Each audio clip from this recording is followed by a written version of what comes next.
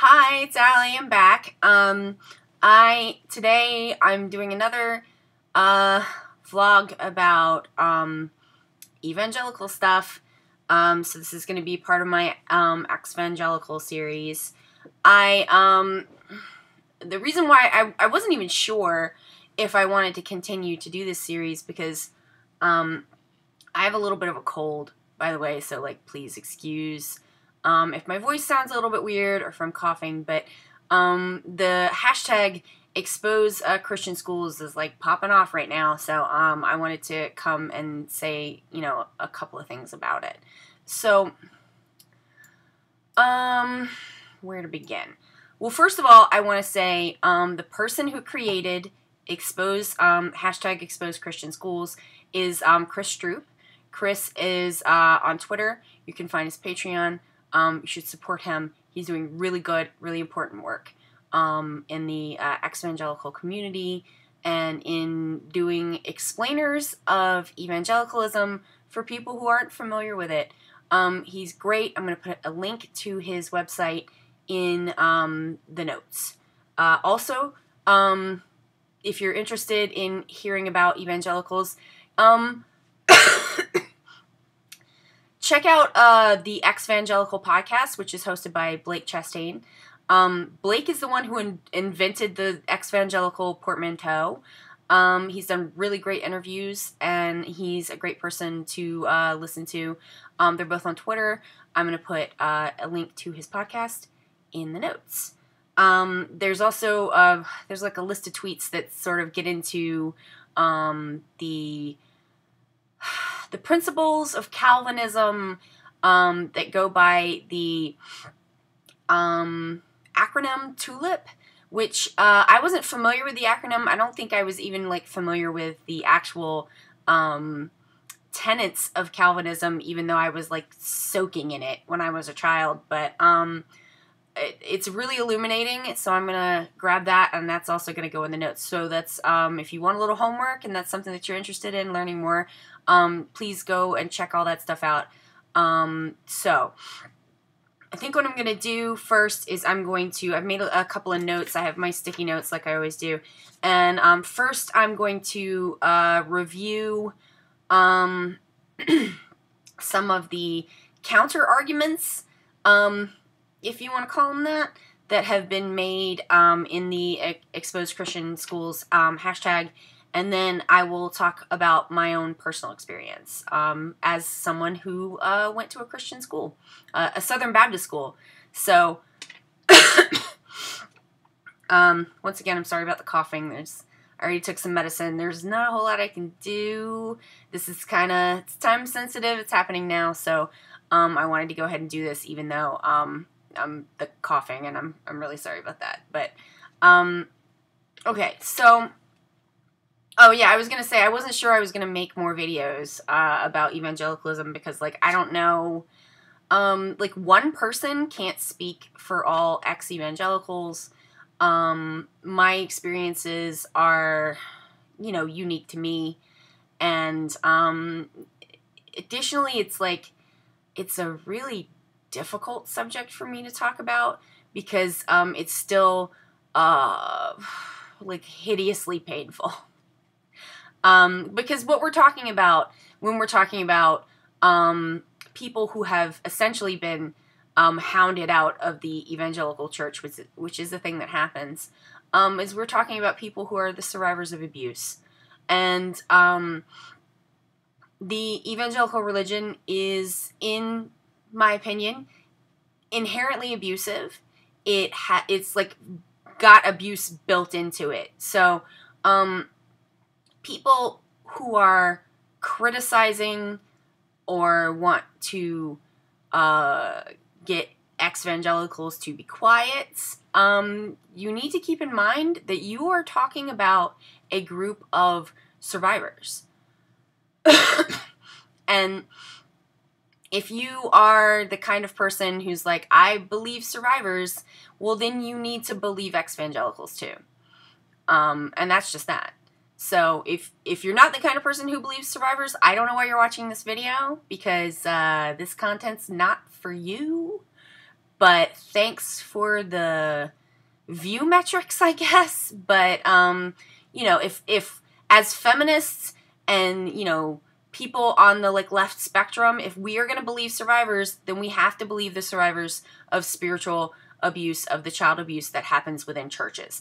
And it is delicate to talk about people's religion. And I know you guys don't want to do that because of, you know, because of the massive amounts of Islamophobia that we've had problems with since 9/11, because of anti-Semitism that is perpetuated against Jewish people. And so I know people on the, like, left spectrum can, God, I'm so sorry. People on the left spectrum can get really twitchy when it comes to talking about religion. But the thing that you have to keep in mind is Christianity in America is the majority religion. So when you're talking about the effects of Christianity on the political landscape, on people's lives, you're talking about the majority. And so that's different. And there are certainly people within the spectrum of Christianity, which is it's a big thing with a lot of people in it. Some versions of it seem fine, I guess. I don't know. I'm not really familiar with one. I'm not familiar with the kinds of Christianity that are fine. I'm familiar with the kinds of Christianity that are horrendously not fine. But if you are within Christianity and you find that to be something that is useful for you in your life and it's your belief system, I'm not attacking you. But you have to understand that Christianity is a spectrum. And just because it was good to you does not mean that it's good to everyone. I feel like even a light review of the history of Christianity should inform us that Christianity has not historically in total been great to people that it opposes.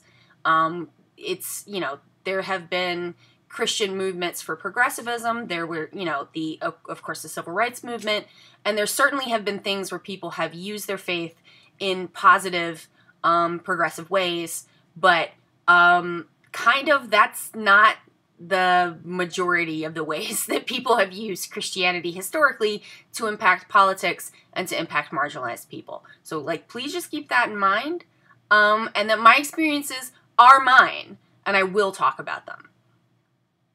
And, like, if that makes you uncomfortable, that's your business to interrogate why. Not mine. Okay?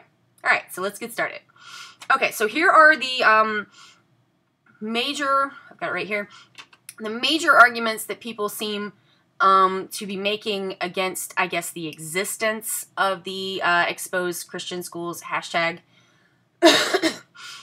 Number one, what about Muslims? Great. Also, I do want to say, this is the hashtag has been subjected to a coordinated 4chan raid, and it's gone from 4chan to Breitbart to Fox News, just like how these things do, because the right wing is aware, in a way that the left wing apparently is not, that these Christian schools are indoctrination breeding grounds to funnel people from childhood into a conservative and regressive political stance. These are their people. This is their base. So, of course, they're going to defend that. But, I mean, that is what it is. So, being that these are potentially 4chan arguments, we can't take them at face value. Even don't think that the people making these arguments are making them in good faith. They're probably not. But, like, let's address them anyway. So, because, like, what about Muslims is never, it's never a legitimate argument in America. Because American Muslims are not the majority of the population. They don't have majority organized political power. And they are continually marginalized. And and discriminated against in American society. So, not really here for the whataboutism for Muslims. People also did this for Jewish people, Orthodox Jewish people. Same thing. You know, anti-Semitism is rife on the right. You know, there's problems with it on the left. Also, I'm not Jewish, so I can't really speak to that thoroughly. But I will say that, like, you know, you get 4chan, you get anti-Semitism. So, what about Muslims? I'm not a Muslim. I wasn't raised in Islam. I cannot speak to personal experience with Islam because I don't have any. I don't know anything about it. I don't talk about Islam because it's not anything, I don't know anything about it. I don't have opinions on it. Except that it is clearly a religion that is large and has a spectrum of people who believe in it. The same way that Christianity does. If you don't want people to broad brush Christianity, which seems to be part of the, like, super pissiness of this, then you need to stop broad brushing other people's religions. Okay? Same thing with Jewish schools. I didn't go to a Jewish school. I'm not Jewish. So I don't have anything to say about that. And that's that. If people who were abused in, you know, Muslim or Jewish schools want to speak out, I support them. And, like, anybody who wants to speak out about their abuse, I support you. That's not what we're talking about right now. We're talking about Christian schools. All right. So, and we need to be talking about Christian schools because we never do. Like, we never in America talk about the harms that are perpetuated by conservative Christianity. We just don't. And it's baffling to me because the harms that are perpetuated by conservative Christianity in this country are vast and numerous. And so I do not understand why this is a red line off topic. Like, nobody wants to talk about it because they're like, well, but, you know, we're going to offend their religion. Their religion is trying to take away your rights. So are you going to do something about that or not? Because that's what I want to know. I mean, frankly, I am extremely, extremely, extremely grateful to people like Chris and Blake for starting these conversations, for starting the ball rolling, to get the dam to break. Because I've been waiting for this for decades. Like, my opinion on, like, you know, hashtag Exvangelical, hashtag Christian alt-facts, hashtag exposed Christian schools, hashtag exposed Christian homeschooling. My opinion on those things is it's about time. It's been way past time. Because evangelicals have been getting away with murder for years and abusing children on a vast scale. And because denying someone their education is abuse. Okay? Like, whether or not, you know, someone was subjected to emotional or physical abuse within a Christian school, and many, many people have been. But whether or not that happened to you or not, if you've been denied a proper education like I was, then you've been abused. Because every child has a right to a real education. All right. Argument number 2. I went to a Christian school and it was fine. Good for you, I guess. I mean, this is like the same thing when people, you know, it's like people use this example a lot. Like, do you run into somebody else, you know, would you run into somebody else's funeral and be like, my grandma's alive? Like, what's wrong with you? You know, like, I guess good for you, you were lucky. If you didn't get abused in a Christian school, congratulations on winning in the lottery of who gets, like, shit on. I mean, like, I don't understand why people respond to, this is a hashtag of people telling their own personal stories, and that people want to respond to that with, well, nothing happened to me. That's bullshit. You're an asshole. I don't have anything else for that. Like, Number 3, you're attacking Christianity. Christianity, I mean, I think that talking about, if Christians in this country are so secure that they think that they have the way and that everything about their religion is good and perfect, then they should want to expose the bad actors. They should want to expose them. They should want, why do you want to cover it up? Like, why are we constantly having to deal with people covering this stuff up? And it comes out later, decades later, after people have been destroyed. And people just want to be like, well, but you're attacking Christianity. My life story, if that attacks Christianity, well, then I guess Christianity deserves it. Like, I don't understand how telling what the story of what happened to me within a Christian church is attacking the entire religion of Christianity. That's just factually what happened. Okay? Like, oh, and you know, my family wants to be like, well, you're mad at the church. You're just mad at the church. You're just mad at Jesus. And it's like, okay, I can't be mad at Jesus because I don't believe in him. Disclaimer, not everyone who's left the evangelical church like loses their belief in God or decides to become an atheist. Some people retain their faith, and that's fine. Whatever you gotta do, or whatever makes sense to you, I support you. But, like, my truth is that I do not believe. Sometimes I wish I could, because it seems comforting to people, but I just don't, and I don't think that I ever would, because of the kind of person that I am. And, you know, I really, really want to stress that as a part of my deconversion process out of evangelicalism and Christianity, that I read a lot of books, I studied for years, I looked into other religions, I tried different religious practices, I tried different versions of Christianity, and for me, none of them were correct. And so, don't assume that someone who has left the church doesn't know the things that you know and hasn't read the things that you've read. It's insulting. Like, don't patronize me. I've read your Bible cover to cover multiple times. I've read books. I've listened to sermons. I have engaged with your ideas. Now it's time for you to engage with mine. Or go away. But don't proselytize to me.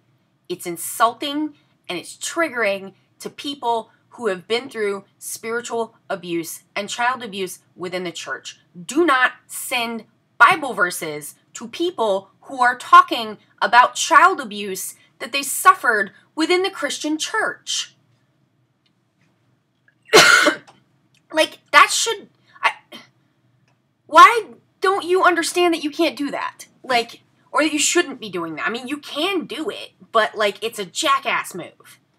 Don't do that. Let people be. Like, I have had enough Bible verses thrown at me to last 5 lifetimes. I don't need this.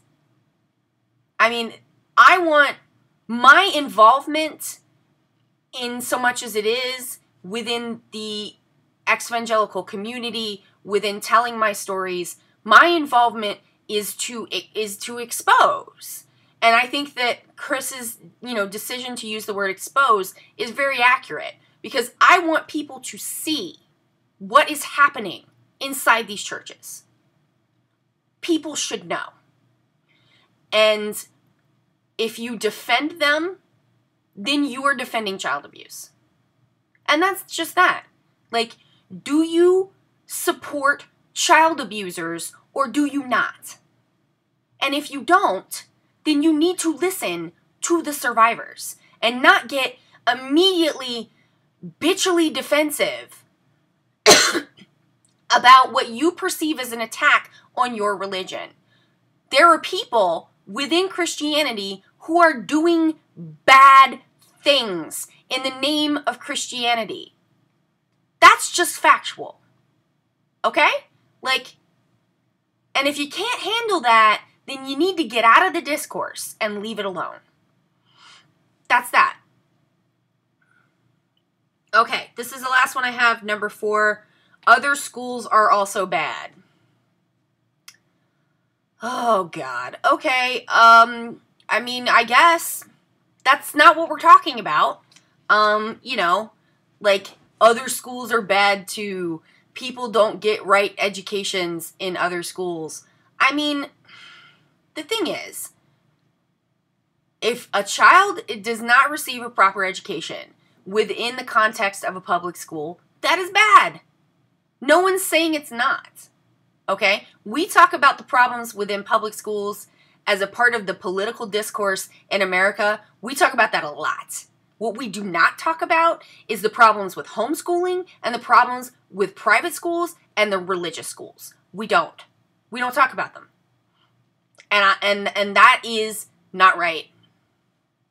And it's a very different proposition to, they're doing construction across the street, so I apologize if there's construction noises. But I want to do this and I'm going to get it done. The proposition of a child did not get a good education within a system where ostensibly we are trying to give children good educations, that is bad. But do you know what's worse? Is having your chance for an education deliberately stolen from you by the adults around you who don't want you to be educated. Because if they know that if you're educated, you're probably going to leave the church.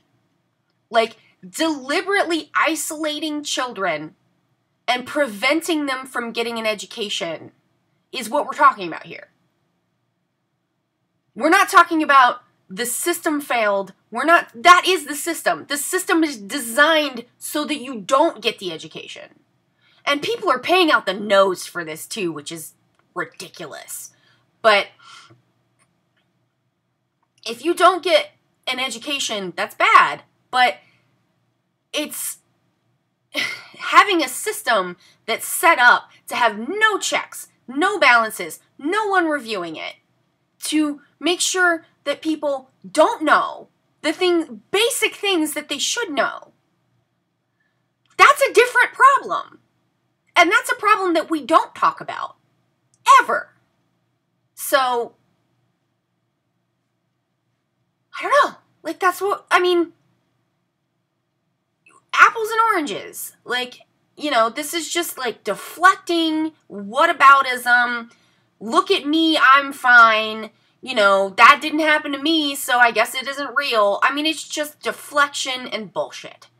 Like, and it's egregious that this is happening on a hashtag that is about people who are survivors of abuse. Unacceptable. Unacceptable. All right, so let's talk about my personal experiences within a Christian church. Number 1, we had very, very long recess. Like, into middle school, we had 2-hour recesses a day, in addition to also having physical education class, PE class, several times a week. We had Bible class, we did art sometimes, and we had a full-time blocked out every week for chapel. So, why are we wasting, I mean, basically it was like, go across the street to this field that the church also owns, and like, go play. For 2 hours a day. Oh no, a cat is barfing. Okay, I'm gonna get that when I get done with this. I apologize again. I don't have time to cut this, so I'm just gonna like do it and put it up. So, why would we have so much time for recess? Why would we have so much time, multiple hour long, multiple times a week Bible classes that were bizarre. Like, beyond belief bizarre. Even by the standards of regular evangelical Bible class, the man who taught our Bible class was a weird person. Why did that happen? Well, because once you get done being like, hey kids, the Earth's 6,000 years old, and men walked with the dinosaurs. Like, you don't... I mean, the creation science stuff is not like an extensive curriculum, let's say. You can blow through that in about a month. And then, like, what are you going to do with your time, right? They had a library at the school that only had, like, evangelical, like, approved books. So it was very slender in its offerings, shall we say. It's basically Little House on the Prairie and the Chronicles of Narnia were like the extent of, and A Wrinkle in Time. Basically were like the extent of our school library's fictional offerings. That was it. We really didn't have anything else. You're not learning. Like, you're not learning things when you're spending this much time farting around, wasting time, you know? And I think this kind of leads into my next point, which is that, like, I left this school with huge gaps in my basic knowledge that follow me to this day. It was hideously embarrassing for most of my early adult life that there were things that secular people assumed that everyone kind of had a base knowledge of that I just didn't know at all. And there was so much of it that I can't even begin to tell you all of it. You know, and there's things that you know are wrong. Like, once you've deconverted out of the church, like, you know the evolution stuff is wrong because they make such a big stinky deal out of it. And so, you know, you kind of put in your head, like, okay, that's not right. So, like, I don't know what is right. You know, like, you're like, I don't know what the truth is. I don't know what the truth is about this stuff. You know, they're also blatantly teaching things that are super racist, like the Children of Ham stuff. Look that up and have a great time with it because it's horrendous. You know, the idea that, like, Jesus didn't really die for everybody. Jesus just died for the, like, chosen people. And most of the chosen people are gonna be white. They're pretty explicit about that, when you kind of get down to it. The history stuff that I got was super wrong. And to this day, I'm still finding things that Josh, my husband, he'll be like, that's not what happened. And, you know, then I'll have to look it up, because if you learn something about Charlemagne when you're 12, there's not like a lot of opportunities to go back and review that, unless it comes up again, which it may not, you know, and I don't know how many of those things are still in my head, right? Like, I don't know. You can't know that. Like, what do I know that's just wrong? What do I know that's just, like, factually untrue? I do the best that I can to, like, knock that stuff down when I can. I try to do research. You know, if any ex-evangelicals are, like, watching this and you've, like, you know, you've recently deconverted or you're, like, worried about this as a thing, here's what I do. Like, and this is kind of a thing that's worked for me. I just tell people, you know, because when I was younger, I would try to, like, hide and cover. Like, just be like, oh, yeah, I knew that. And then, like, you know, run to the library and look it up. Or, like, later, you know, with the internet, just, like, look, and try to see, you know, what the true answers are. you know, I still do some of that. Like, I do a lot of, I trained myself to do a lot of covering of my knowledge gaps. That's still my instinct, is to do that. But you may find that people are more generous than you're afraid that they will be if you just say, look, I grew up in a way that I was taught a bunch of things that were wrong, and, like, I don't know. You know, sorry. Like, I'm pretty brusque about it because I'm just like, well, Karen, I grew up in a cult. What do you want from me? Like, I grew up in a cult. I don't know things. Because how could I? But if you don't want to go that far with it, you can, like, practice a script that works for you. That's like, you know, I was raised in an evangelical church school, and, we were not taught curriculum that is like what happens outside of that world, and so therefore I have some gaps in knowledge, you know, and I try to, like, read up on stuff, and just, if you are chill, other people will be chill, generally, and people who are, who I do not accept, and you should not either, people mocking you or trying to, make you feel bad about that. Evangelical children are not given choices. And if you were an evangelical child, you know that this is true. We didn't decide that we wanted to go to these schools. We didn't decide that we wanted our educations to be messed up. So it's not your fault if you don't know things. And it's okay not to know things, right? You have the time now where you can learn them. You can always learn them. It's not too late, and, like, as you have time, you can, like, you can start to fill those gaps in, and as you find more gaps, you can fill them in, and, you know, it's not all bad, because if you're working to do research and fill in these, like, base gaps of knowledge that you have, then you have a spirit of, like, research, and that's good, I think. I mean, I think for me, I would not say anything about my experience in the Christian school was good, but I will say that over time I have tried to develop an attitude of being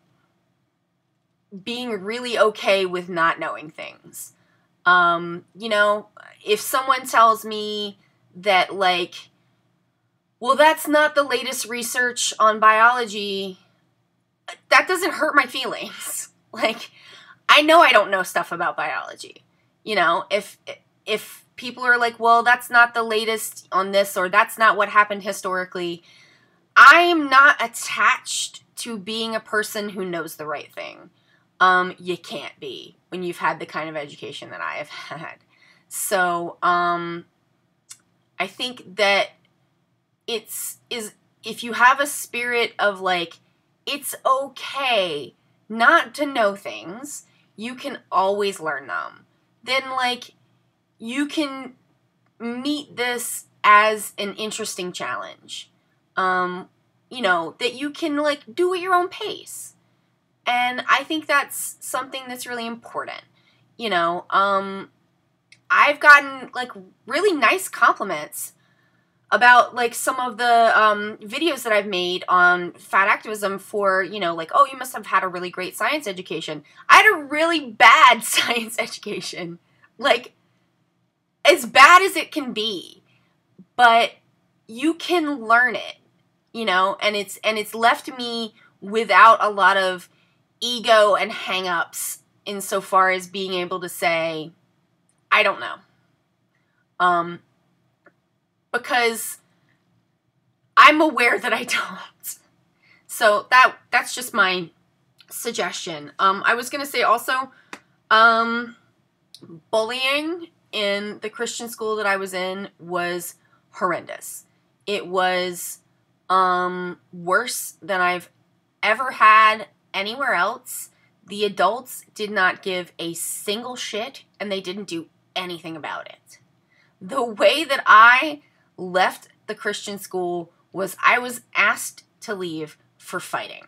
And the reason why I was fighting was, and thank God this was before zero tolerance policies, but the reason why I was fighting was because from the day I started that school until the day that I was asked to leave, I was tormented all day long, every day, by a group of boys and some girls. And like, and no one would, I tried, you know, like, oh, tell an adult. I tried that. Nothing happens. Nothing, they never did anything to stop it. And it was mentally and physically brutal. It was 3 or 4 years of just being terrorized and brutalized every day by other students, with teachers who are like, it's your fault that they're doing this to you.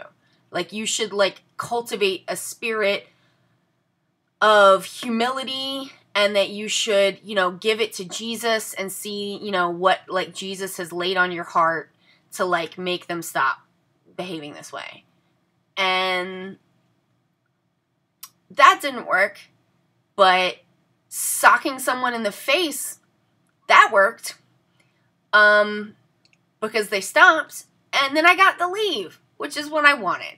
I feel like if I had known that the way for me to get out of a Christian school was to start wailing on people, I would have done it really sooner. I don't recommend that, but that's what happened. It's extremely bad. You know, the whole system is pretty abusive, and so, like, they're not really gonna give much of a shit about a little extra abuse from other kids. Let's see. What I have to say to evangelicals, I guess, about this is that, like, because this is my point, is that if your religion is true, if it's all true, and it's all self-evident, and it's all there in the Bible, and anyone can see it, and it's all right there, and it's just perfectly and demonstrably true, then why are you so afraid to let your children have any contact with the outside world? Why is it, if your religion is so strong and so true, why can't it hold up to even the lightest contact with literally anything else? Because the reason why they started these schools in the first place was because they were losing their kids. The kids would go into public schools, later go to college. They would get exposed to reality, and then they would be like, the things that I was taught do not make sense. Because they don't make sense! It doesn't make any sense! If you spend 5 minutes looking at it, it doesn't make any sense. Like, you know, they were like, go read the Bible and it'll make sense to you, when I started having questions. And, like, reading the Bible made it worse. Because the Bible doesn't say what they say it says. Or it says a lot of other stuff too. So, you know, they're isolating their children so that they can brainwash them. And, like, control their minds. And, like, fully indoctrinate them to the point where there is no way out. And that's bad. It's bad. It shouldn't be allowed. It's bad and it shouldn't be allowed. If you're within the evangelical community, you are going to church, you go to school at the place that you go to church, and you go to church all the time. You do choir, you do youth group, all you do is church. If you're being abused inside the school that is part of your church, or in your church, where are you supposed to go? Right? It's really easy for them to hide what they're doing in the short term. Because no one has access to these children to see if they're okay. And, like, that's not acceptable. Because a lot of them aren't okay. And then the last thing I wanted to say was, and it kind of goes into this thing with isolation, is like, the reason why these schools exist, the reason why homeschooling has been pushed so hard by the Christian right, and evangelicals specifically, the reason why this is a thing is because